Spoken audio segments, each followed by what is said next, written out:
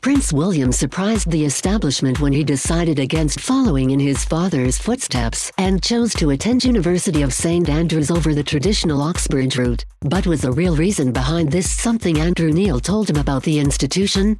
Mr. Neil, who is the former Lord Rector at the university, told the documentary Prince William at 30 single quote encouraged the young prince to go.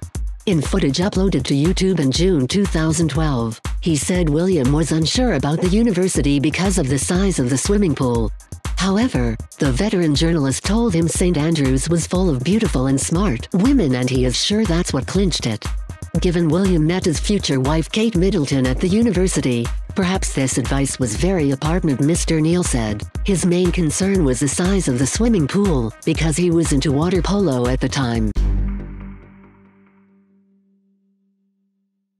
I informed him that St Andrews was full of beautiful and very bright young women, and I'm sure that's what clinched it. Apparently, after it was announced where William would be attending, there was a flood of applications from American women wanting to study there.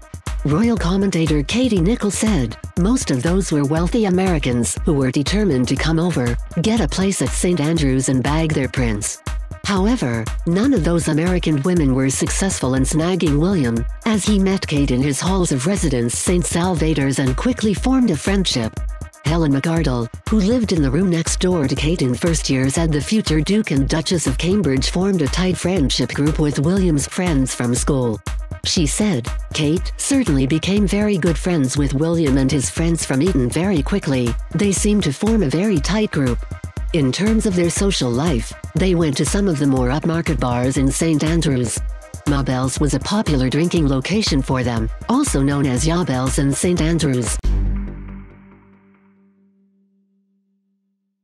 The press had made an agreement with the palace to leave William alone during his university years, meaning he was able to get close to Kate in peace. Miss McArdle shared several cheeky anecdotes of Kate and William's time during their university media blackout. She said, I remember seeing the two of them at the bar and him pinching her bottom, and that was the first time I remember thinking, well, they're definitely a couple then.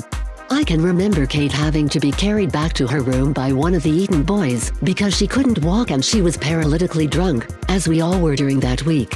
And I remember on another occasion William coming back, I think after celebrating the end of his exams, and falling into a bush outside Sally's and having to be retrieved by his bodyguards. The pair would finally marry at a beautiful ceremony in 2011, and have 3 children, Prince George, Princess Charlotte and Prince Louis, who are 3rd, 4th and 5th in line to the throne respectively.